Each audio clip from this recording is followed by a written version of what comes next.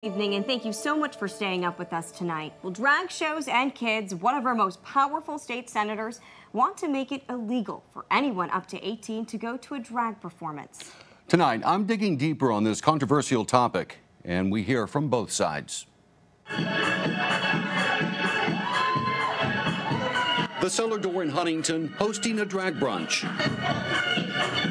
Whenever we're hosting our brunches down here, they are very family friendly. All of the entertainers know that children are welcome and that all of their outfits and song choices and performances have to match that. And what I've seen with the drag shows and all those efforts around LGBTQYZ, you keep on adding the alphabet to it, is that it continues to deteriorate that traditional family value system. West Virginia State Senator Eric Tarr proposed a bill to prohibit drag artists from performing in front of anyone under 18.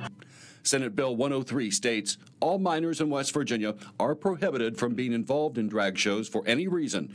Additionally, drag shows may not be held in the presence of minors. Very much so I worry about the grooming potential if somebody would come in and try to sexualize a child. It's not like I'm trying to recruit, hey, come out, be a drag queen.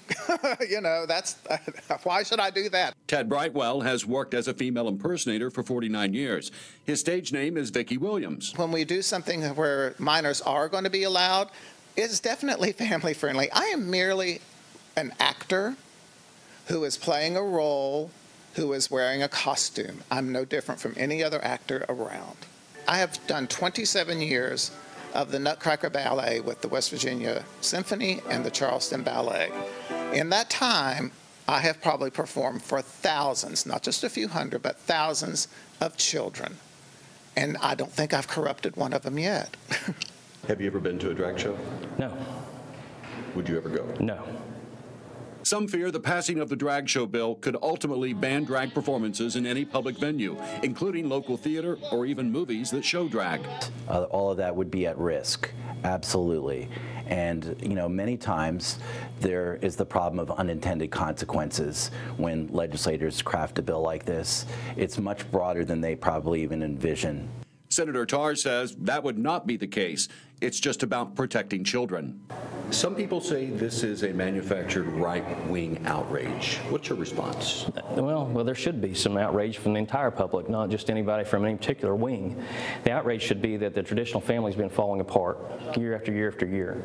And so this isn't in response to any type of wing. This is, for me, it's a point to come back and saying we don't tolerate this here in West Virginia. Yeah, but this is a short 60-day legislative session, and do legislators have nothing more important to work on than banning Mrs. Doubtfire? Now, if Senate Bill 103 passes and parents allow their children to see a drag performance, the parents would first get a warning. If it happens again, they could be sent to parenting classes. Now, the bill was sent to the Senate Judiciary Committee on the first day of the session. It has not been placed on the agenda yet.